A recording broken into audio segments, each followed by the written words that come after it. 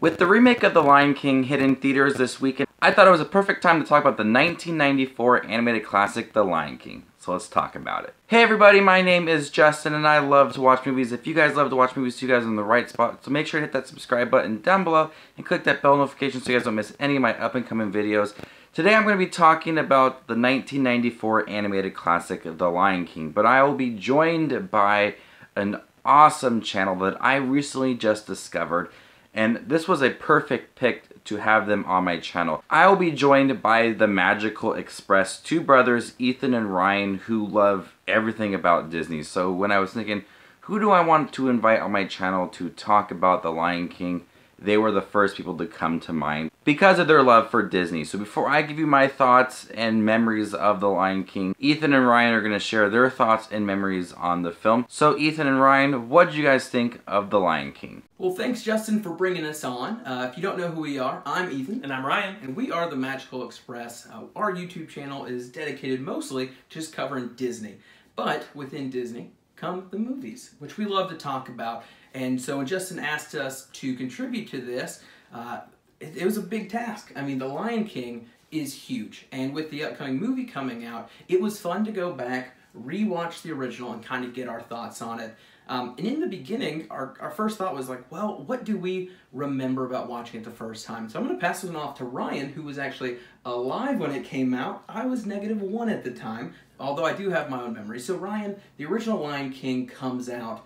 As a kid, what kind of pops in your mind when you think of the original? Yeah, so it was kind of life-changing from a movie perspective. Big thing to throw out there. There wasn't really anything like it. Like, if you're looking at just an absolute masterpiece of a movie, from gripping story to heart-wrenching gut punches somewhere in the middle to the music that everybody sang and everybody knew the words to. There really quite wasn't a movie that big and that much of a spectacle, at least from my childlike perspective at the time, right? So it really kind of came along and changed what I knew as animated movies. To me, it was like, in my lifetime, from an animated movie perspective, I kind of look at The Lion King as being pretty monumental.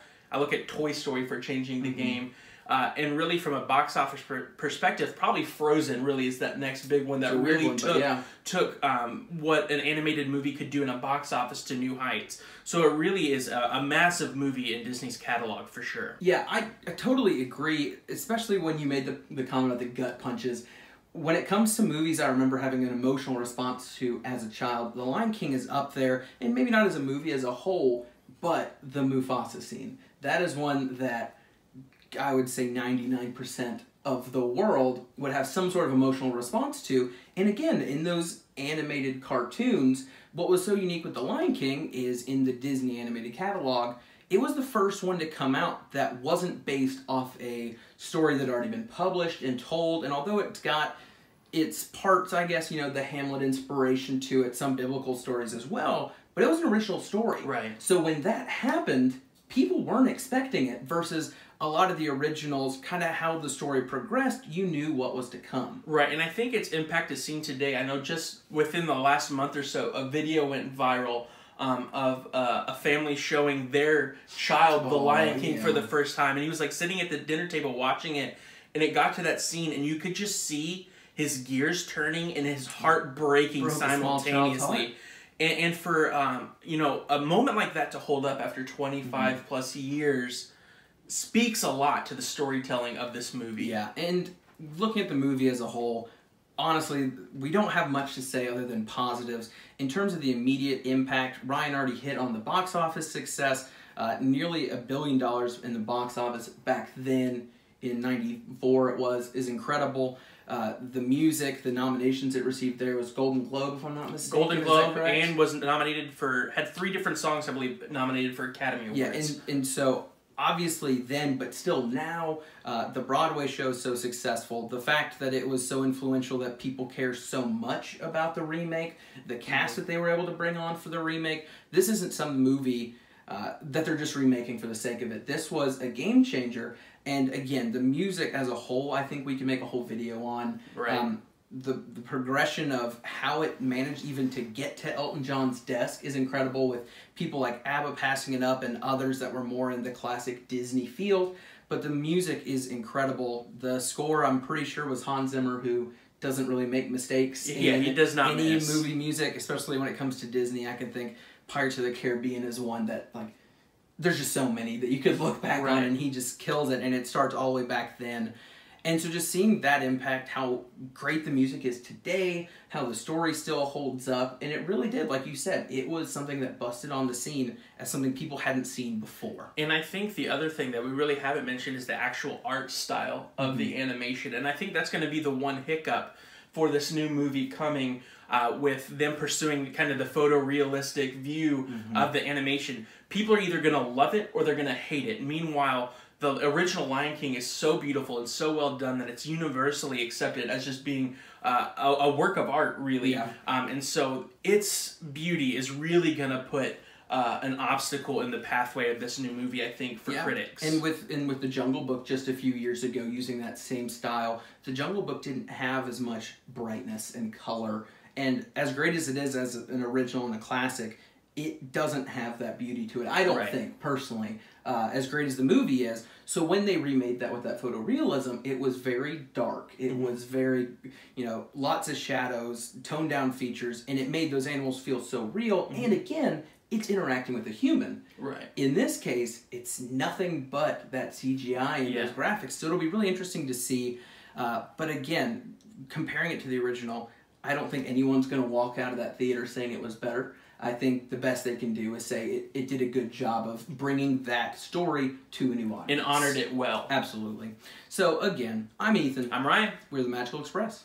Thanks guys for joining me on my channel. I can't wait to have you guys on my channel again to talk more about Disney. Make sure to go over to their channel after this video and click their subscribe button. They are awesome and I love their content. So The Lion King is not a movie that I grew up watching. I do remember seeing it a few times, but it just didn't resonate with me as a kid. It wasn't the movie that I watched over and over again. I feel like movies like Pinocchio, Robin Hood, Alice in Wonderland, Peter Pan were movies that I watched a lot as a kid. So when I was older, people were saying, oh, The Lion King's my favorite Disney movie. And I was like, that's not my favorite Disney movie. I don't love it. It's an okay movie. I do remember going to Disneyland when I was younger and witnessing the Lion King parade when I was, think about like 3 years old. And then I also remember getting these little boxes from Burger King. They were like little puppets and they flapped open and then like they were little toys. I remember getting those from Burger King and also the glasses that they made in the 90s. And it wasn't really until 2015, my girlfriend at the time, who is now my wife, took me to New York and we saw The Lion King on Broadway. And I was completely blown away by that play. It was truly breathtaking. And I was like, I want to go home and watch The Lion King. And so I watched and I was like, this is a really good film. And then that next summer, so 2016, I saw it in theaters. AMC was like running some older Disney movies like Pocahontas and Beauty and the Beast, and they also were playing The Lion King. So we went and saw it, and in the opening sequence, I cried. I know what the opening sequence is like, but seeing it in theaters, it was just like a truly magnificent feeling, and that will never be recreated, and I absolutely love that. My wife cried at the beginning of the play. I cried at the beginning of the movie. It was breathtaking to see it on the big screen and the sound and everything. It was just beautiful. And now I truly understand why people regard The Lion King as one of the best Disney movies. Think about all of the Disney movies now. The Lion King happens to be one of my all-time favorite films. There's so much that's already been said about The Lion King, from the characters to the music to the story to the emotional moments. Everything about this movie definitely does work. I was talking with my wife the other day and we were talking about, Disney music and what movies have like the most popular and best Disney songs. And I would easily say The Lion King is the one that has the best songs. The songs in this movie definitely work into the film. And they add that next level to this movie because it's really good. The song Can You Feel the Love Tonight, written by Elton John, and I Can't Wait to Be King, and the song sung by Scar in the beginning of the film, all of it just adds a lot to the story, where some songs, don't really do anything to the plot. They're just there to be an entertaining aspect to the movie, whereas The Lion King, they all add something to the story. Maybe it may be Can You Feel the Love Tonight and the relationship between Nala and Simba and them kind of progressing the relationship. Whatever it may be, the songs in here are so iconic and add a lot to the story. My favorite song in here is Can't Wait to Be King. I love how vibrant and colorful that scene is, and I'm really curious to see if they have that in the new remake. But I love the song for that and how it's played out, and it's really and it's very whimsical, and I really love that scene. Pretty much all the songs in here are really good, but that one stands out as my favorite. The characters in here are really entertaining as well. They're really fleshed out, from young Simba witnessing his father's death and then running off and meeting Timon and Pumbaa. I really like that story, going from someone who was already afraid to be king and then knew that if he returned home when he was younger that he would be blamed for his father's death. So he left and didn't want to deal with that. Then he realized what it takes to be a king and protect Pride Rock and return home. I really like the story for Simba, the young Simba, the teenage Simba, the adult Simba. All of it works really well. And it's paired nicely with some humorous moments towards the end. With Timon and Pumbaa, two of the most iconic Disney characters of all time. They add for a lot of humor in the film, and they have a lot of references to other Disney movies, which definitely does work. All of the characters, from Scar to Mufasa to Nala to Rafiki, all of them are just really well written. I like Mufasa's presence in the beginning of the film, and even though, spoiler, I mean, who hasn't seen The Lion King, that he dies in the middle part of the film, his presence is still there. You still feel Mufasa in the film, that you know that he has passed away, but he is there overlooking everybody. And there's a really good song for the second Disney movie. The second Lion King movie talked about him still being there, and I really enjoy that. I like how they wrote Mufasa in this movie, someone who was a guardian to like all of Pride Rock and a father and a protector. And then after he passed, you still felt he was there, and I absolutely loved that. The Lion King is a beautifully animated film. Colors pop, it's beautiful to look at. From Pride Rock and far beyond that, everything just works really well. The Lion King is easily one of my favorite Disney movies, from its characters to its story, which is based off of Hamlet, to the humor, to the songs that are so iconic. There is so much to love and appreciate about The Lion King. It did take me some time to love this movie. I will admit, I didn't really watch it a lot as a kid. I remember having the VHS and some figures for it, but I didn't really feel like I loved The Lion King. And it wasn't until 2015 when I saw it on Broadway, and I'm like, this is a good story, and I absolutely love it. And then I saw it in theaters, and that solidified the fact that I absolutely love The Lion King. So I'd like to give a thanks once again to the Magical Express, Ethan and Ryan, for joining me on my channel to talk about The Lion King. I may have to hit you guys up for some future Disney reviews.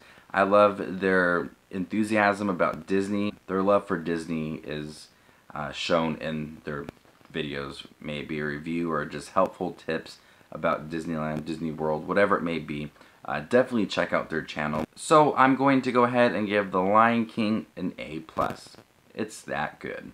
Thank you guys for checking my review for The Lion King. Stay tuned this weekend. I got a review for the remake, all 4 Disney Lion King movies ranked worst to best, Jon Favreau movies ranked, and the Disney remakes ranked worst to best as well. Make sure to subscribe to my channel. My name is JustinWatchesMovies, and you guys stay classy, YouTube.